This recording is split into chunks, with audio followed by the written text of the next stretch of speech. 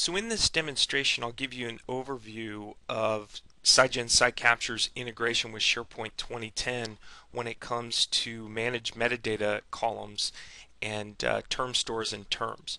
So not only do we have the ability to read terms and present them to the user so that they can actually select them manually during the indexing process, we have the ability to auto-populate the term store with new terms.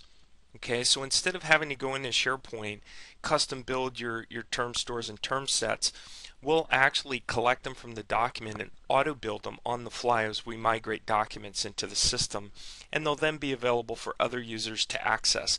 So over time you can build up a term store dynamically and automatically, okay, which is a huge time saver for those of you who have gone through the time to build an entire term store and term structure.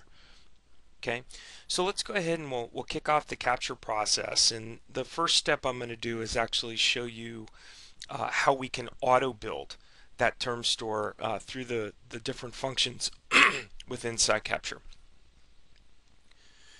So in this particular demo, I'm going to go ahead and bring in some expense reports that I have.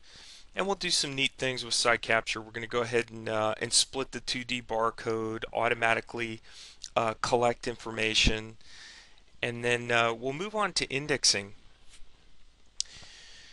And within this interface, what I want to show you is that not only have we collected information from the barcode, we've auto-built a custom metadata field. Now in SciCapture, a custom field is a feature that gives you the ability to auto build a field from other fields. So what I've done with this expense report, I've actually pulled selected fields and auto built a metadata field.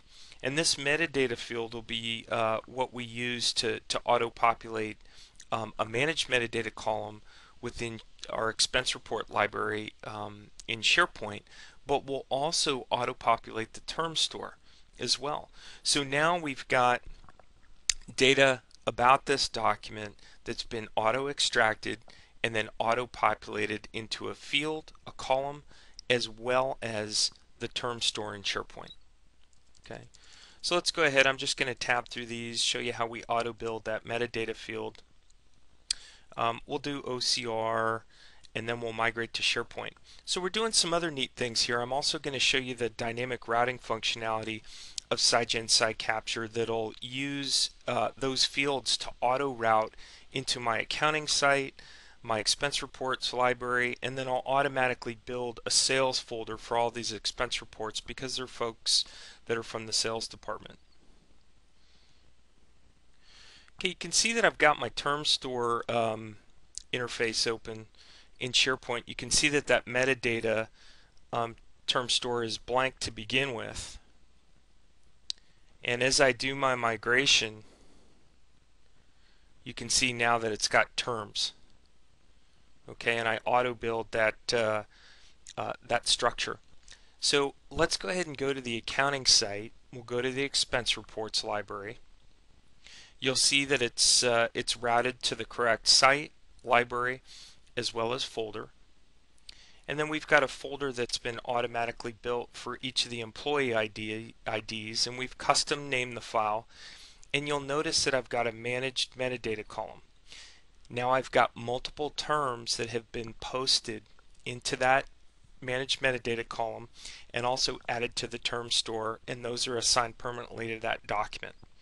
Okay, so now you've got all the features, functionality, and flexibility that the term store and term set gives you the capability to do within SharePoint 2010, and it's all been auto-built by SciGen SciCapture.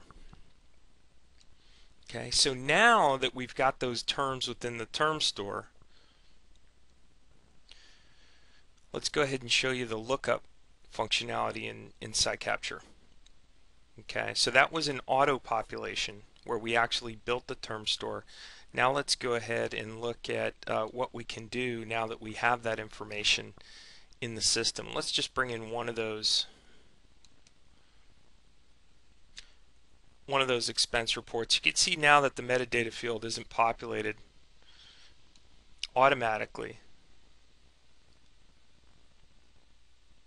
But now you can see I've got my lookup capability, and I've actually linked it to the term store within SharePoint. Okay, so now I can tag this as a an expense report, and this will get automatically migrated